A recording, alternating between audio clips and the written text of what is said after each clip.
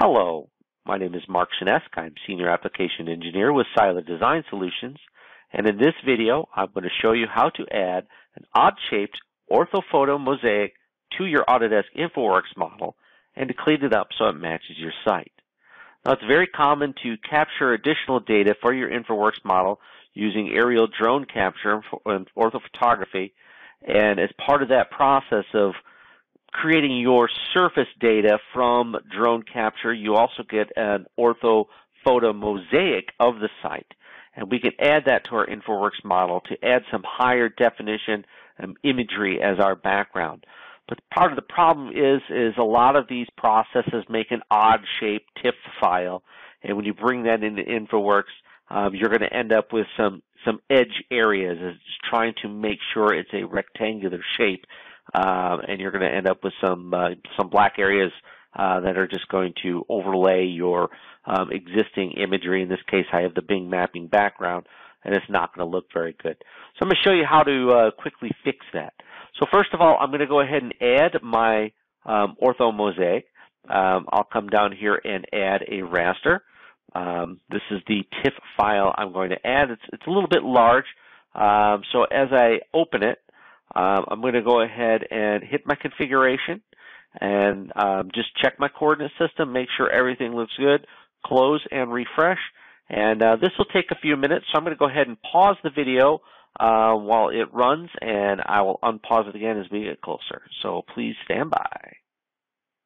Okay, and we're back, and we're only a few seconds away. It's just about finished processing. And here we go. It's going to bring that image in. So you can see we got some very nice high definition photography from that drone capture. But as I said, it's an odd shaped piece, and you can see the edges where it's trying to match. It needs to make that rectangular area because of the nature of a TIFF file. So what we can do is we can clean that up in our configuration, and we'll get a nice match line here. So we're going to go ahead and highlight our ground imagery again. We're going to go back to the reconfiguration, and in the raster tab, you'll see amongst all the different subjects here, you'll see one that says color mask, and right now it's empty. And we're going to go ahead and click on our button to the right with the three dots, and we can pick a color that we want to mask out. In this case, black, pure black is what we want here. If it was another color, you can use the pick screen color and pick what you want. In this case, it is a pure black background mask, so I'm going to leave that and click OK. And then once again, I'm going to close and refresh like I did the first time, and it's going to reprocess that image. So reprocess that image. So I'm going to go ahead and pause the video one more time here while it finishes processing, and we'll be back when it's closer to being finished. And we're back, and once again, it's just about finished processing, and here it is. And you can see, using that color masking, we've cleaned up the edges and gotten a nice high-resolution orthophoto mosaic from the drone photography that we can add to our Infraworks models, and it has cleaned up the edges nicely so it matches up with the existing background Bing imagery. So that's it. You can add any other images as you need to in a similar fashion.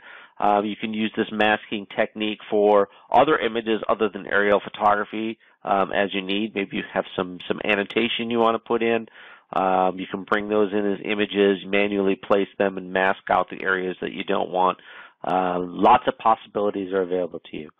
If you have any questions, you can email me direct at mshinesk@seiler-ds.com. Please don't forget to subscribe to our blog for more tips, tricks, and information at www.seiler-ds.com/blog. And I hope this video has been helpful to you, and have a great day. Thank you very much.